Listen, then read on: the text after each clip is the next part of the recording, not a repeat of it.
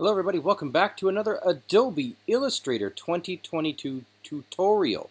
In this one, I'm going to show you how to make basically perfect patterns, or basically repeating shapes at set perfect intervals, just like this. So this is sort of like a pattern, but really all it is a circle, and then it's increased in size and then circle around it. So how do we do this? Let me show you exactly what we do. First, you want to go up and create your own little project. So file, new, and let's just go ahead and create a new thing. Let's create a new one, an art and illustration.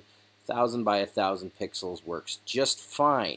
We're going to do this one a little differently than that one. So we're going to go ahead here and we're going to use the tool, but we're going to select a rectangle for this one. So let's create a rectangle, and then I'm just going to draw out a rectangle just like that. Now if you're just starting, the chances are it just defaults with a 1-point stroke. For this tutorial, I'm going to increase the stroke over here in the properties panel to, let's say, let's go with 7 points. This is just a demonstration of the technique. So again, any size that you want to work with is totally cool with me.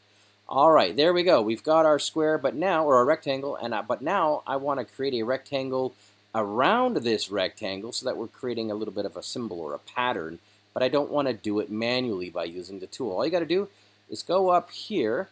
You want to go up to Object, and then you want to go to Path, and then here it is. You basically want to go ahead and click on Offset Path. Using Offset Path allows you to create a shape around the original shape at a fixed interval. So in this case, it's selected 31 pixels, but if you want it to be tighter, then you can go to 20, and then click on 20, and then if you have this preview checkmark clicked, you'll see it there. So I'm going to go ahead and left click on OK, and now I've got a rectangle with a rectangle around it. And here you go. I'm going to give you a hint.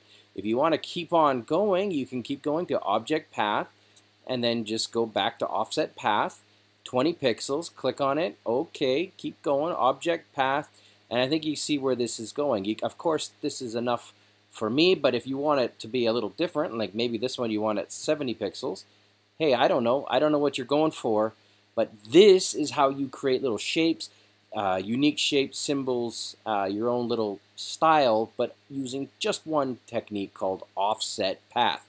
That's how you do it inside Adobe Illustrator. Thank you for watching. I've got a ton more tutorials coming up. Stay tuned.